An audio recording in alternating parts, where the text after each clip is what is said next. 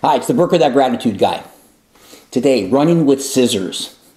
Well, some of you may remember as a child when one of the things your mom said to you or your dad, don't be running with scissors. Well, what was the reason for that? They didn't want you to get hurt. I guess if you're running with the scissors and you fall down and they kind of poke you or something, you kind of get hurt. So I thought it was always about have good advice or get good advice rather from the folks.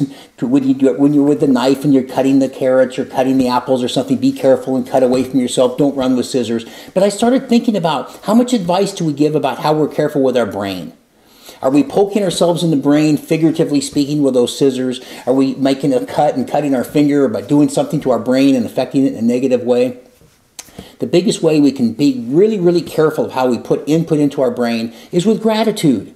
The more grateful you are, the more you reframe and refocus your mindset into one of being positive. Certainly one of the biggest ways of all is a gratitude journal. This gratitude journal is something that makes you focus every single day, 7 to 8 minutes a day, on everything you're grateful for, and plus everything you're going to be grateful for.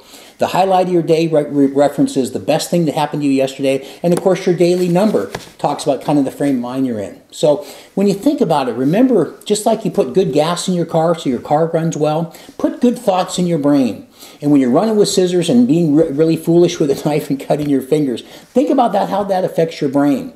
Gratitude is one of the best ways you can overcome any of those negative types of cuts, if you will, or stabs with those scissors in your brain. Because there's nothing like living at a high level of being aware of everything you're grateful for in your life.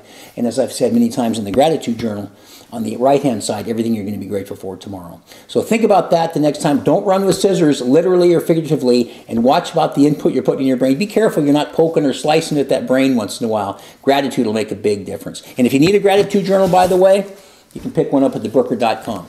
That's the message for today. We'll see you tomorrow. Have a grateful day.